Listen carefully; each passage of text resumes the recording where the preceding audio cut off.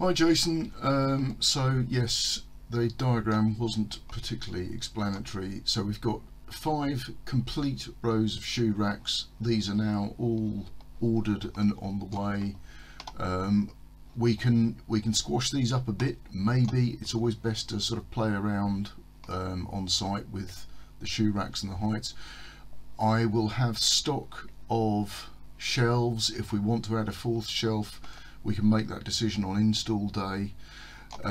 This area here, I marked out with tape before I left. The hook for the skateboard drops down slightly behind the track, so it absorbs a little bit of space here. What I will do is see if I can fit another board in there as a filler. We either can or we can't.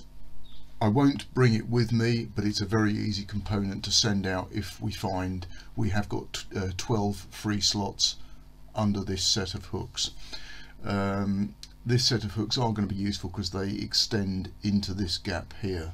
So I think it's all in hand and we can solve anything on or after install day.